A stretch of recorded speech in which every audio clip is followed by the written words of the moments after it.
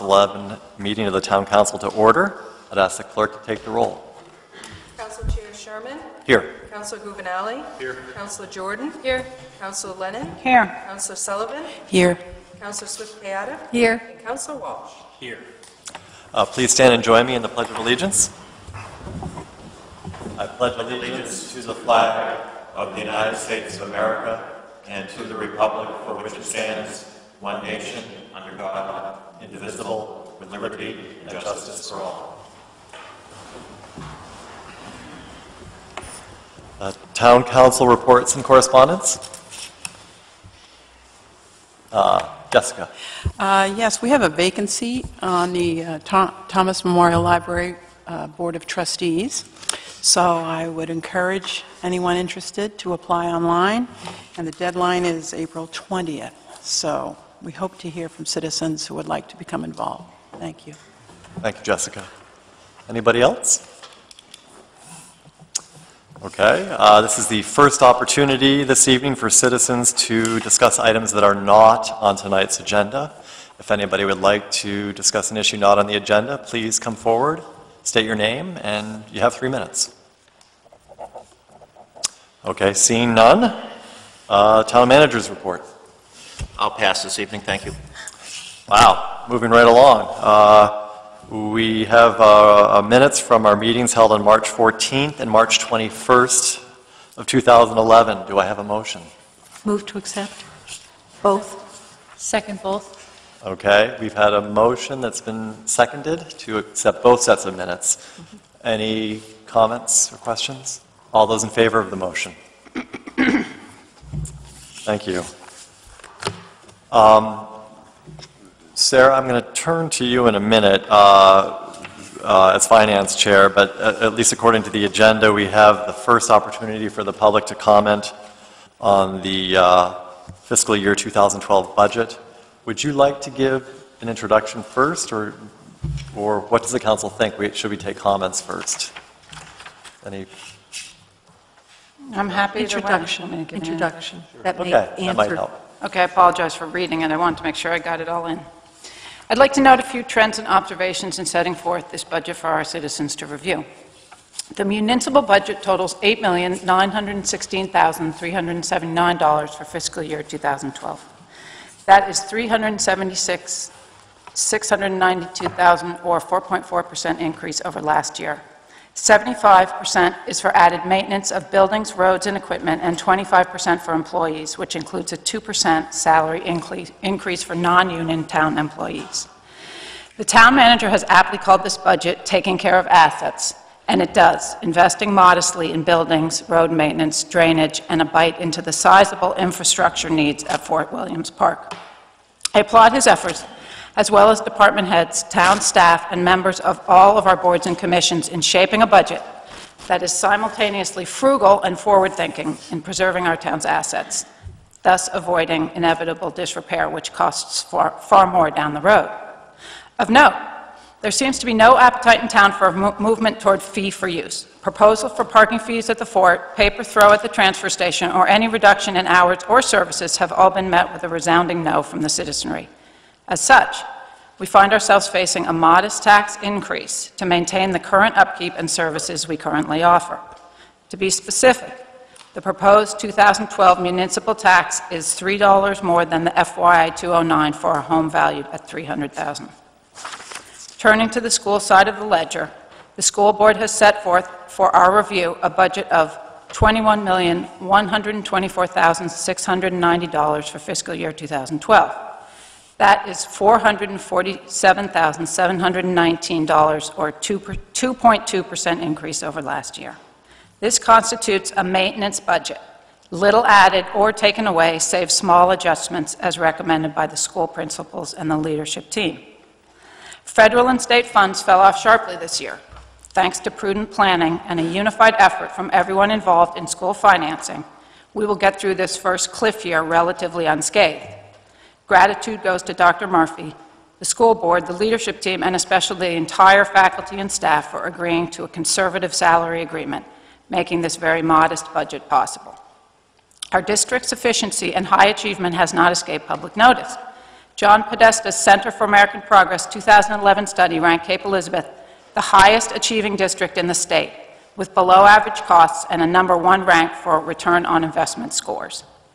In summary, all budgets taken together and adjusted for revenues require a 1.9% tax increase overall, or $85 additional dollars for the median home owner. Thank you. Thank you, Sarah. And for those of you who've looked at the agenda, later this evening the council will be voting to set the budget for a public hearing on April 25th. But in keeping with our communications policy, we wanted to afford members of the public the opportunity tonight to offer comments on the budget. So if anybody at this point would like to approach the lectern, you're certainly welcome to offer comments on the proposed budgets. Oh.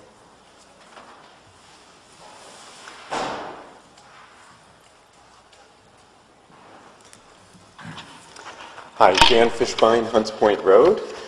Just wanted to congratulate you on both the municipal and the school budget. I think if you read the Portland Press Herald, you see articles in the paper almost every day talking about major challenges in other communities in Cumberland County, major tax increases being considered, and/or major cuts to services. And the fact that you've been able to come up with a budget is, a good testament to great planning in the past years, being careful about setting things aside, supported very much by our one town concept, which creates great efficiency, and obviously also is a tribute to the great work of Dr. Murphy, and thanks to the teachers as well, and the faculty for agreeing to a very reasonable contract. So congratulations, this looks like a great outcome, and I hope the community supports you. Thanks. Thank you, Dan. Would anybody else like to speak? And if there are others, if you'd be willing to line up so we could keep things moving. Thanks. Hi, I'm Jana Zimmerman at 81 Oakhurst Road, Cape Elizabeth, and I have 2 kids, one in 1st grade and one in 8th grade. And I wanted to just support the school budget, hope that you'll do the same. I think that this process, this is one of the first years in which I've lived here in 9 years that the process has been free of rancor and more of a problem-solving approach, a solution-based rather than divisive in our community, which felt really good. And I think it shows, like Dr. Fishbein was saying, everybody coming together and trying to figure out what's going to work. We also have a superintendent who I wish would consider staying on, that came up with one budget. And it was a fact, like just a data-based budget. Here's where the schools are, here's where we need to be, how do we get there? And I really appreciated that because it wasn't misleading. It didn't make you think that there were 3 alternatives or 5 alternatives or something. There's one. So I would appreciate your support on that school budget. Thank you. Thank you. Would anybody else like to speak? All right, I'll close the public commentary portion of tonight's discussion on the budget. Sarah, do we have a motion? Item 62-2011, I move that we send the proposed budget as set forth in our packet and described in my introduction to the Town Council for a public hearing to be scheduled on Monday, April 25th, 2011 at 7:30 p.m. in the Cape Elizabeth Town Hall on the proposed general fund. Seconded. Okay. Motion's been made and seconded. Any questions or discussion? Ann? I just had a question. I just wanted to make sure it's the numbers that we're looking at here on the front page of our packet, correct? For anybody who wanted to look online, to see what all the numbers were, that's all. Yes, thanks. Okay, thank you. Any other questions or comments? Okay, all those in favor of the motion? Okay, the motion carries. Thank you. Item 63-2011 relates to the special funds budget numbers. Sarah, would you like to make a motion? Yep, I move that we set for a public hearing the special fund budget as set forth in our packet and online for a public hearing to be scheduled Monday, April 25th at 7:30 p.m. in the town hall for citizen comment and council vote. Seconded. Okay, the motion's been made and seconded. Any questions or comments? Discussion? Just a question, David. Yes, Frank. Both for this budget as well as the preceding one we voted on the 25th, the town council is going to vote to approve or disapprove, correct? So unlike our procedures where we try to have a vote following the public comment, because of the schedule this year, it's just not possible. I think it's worth noting that. No, I appreciate that, and that is why we invited public comment tonight. But certainly if people want to provide input, they can certainly do so by email prior to April 25th. Sarah. Just like to remind everyone that the referendum vote is on May 10th in the high school gym from 7:30 a.m. to 8 p.m. 7 to 8. 7 a.m. 7 a.m. to 8:30 p.m., so don't forget to vote. And if I could add to that, just to clarify, that's just for the school budget, but then there will also be the vote for Larry Bliss's senatorial seat on the same day, just so people know. Yes, Jim. Just a point. Public input has been asked for throughout the creation of these budgets as well. So I think it's important to note that while we had public comment this evening, prior to these numbers getting to us in their final form in both the school board level but also at the council level, we've had opportunities for the public to weigh in.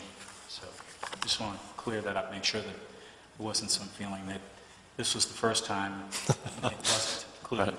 No, that's a very good point. Thanks, Jim. Any other comments? Okay, we have a motion then on item 63-2011, and it's been seconded. All those in favor of the motion? The motion carries unanimously. Thank you. Item 64-2011 relates to roosters. The Town Council last year referred to the Planning Board a request from a citizen to consider whether roosters should be banned or otherwise regulated in residential areas. The Planning Board has provided a report and has recommended that the issue not be dealt with in the zoning ordinance, but instead be dealt with in the noise ordinance. I do see that we have Jim Huebner here from the Planning Board. It might be helpful for the council if you're willing to provide us just with a brief explanation as to how we got to this point. Yes. Just a point, this again is another example of the trial that we're using with the planning board and having more communication between the different boards relative to work that is underway. And before Jim Huebner begins, Jim Walsh, is the lectern pointed that way as part of our new communications policy too? Because it seems like, maybe the speaker could, but don't crack your egg. Got to be careful. It's not hard boiled. I thought of this at the last minute. All right, Mr. Huebner. Keep my hands off of there. I did want to bring this and add a little levity to the situation, of which actually the Planning Board took very seriously. We started debating this several months ago, and as you said, it started with a request from a citizen, and that particular incident was actually solved by the citizen and the neighbor and there's been no problem since that, but it had some inertia and it kept on going. We had 4 workshops. We had 2 public hearings. At the first public hearing, there was enough debate that we went back and said, well, let's think this thing again. We debated long and hard on this, whether we had some people wanted it in the zoning ordinance to take care of it that way, and some people did not. And in the end, the last planning board public meeting, as it says here, we defeated, or I should say, the part of the amendment to make it limit the lot size and make it part of the zoning ordinance was turned down, but the, another